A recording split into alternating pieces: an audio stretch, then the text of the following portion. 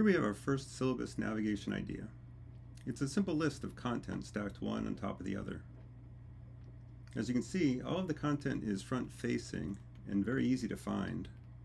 However, using this approach, we see that the content list could be quite long. In this second approach, you can see the syllabus has been arranged into tabbed sections. Each section would have a series of tabs. Clicking on a tab would reveal that tab's associated content.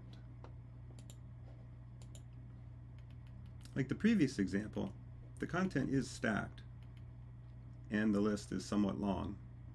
However, because we're dividing the content into various tabbed sections, we can combine content and make the list shorter.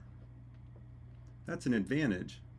The disadvantage of this system is that, of course, until you've clicked on a particular tab, you will not be able to see that tab's content.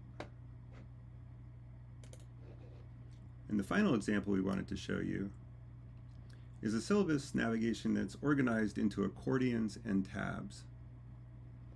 Here you can see that the content is structured with accordions.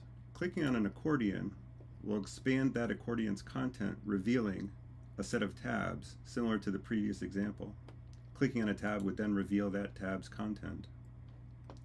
As you click on another accordion, the previous accordion closes, the new accordion opens to reveal another set of tabs. The advantage here is that we've taken a very long list of content, as you've seen in the other examples, and shrunk it to almost one page.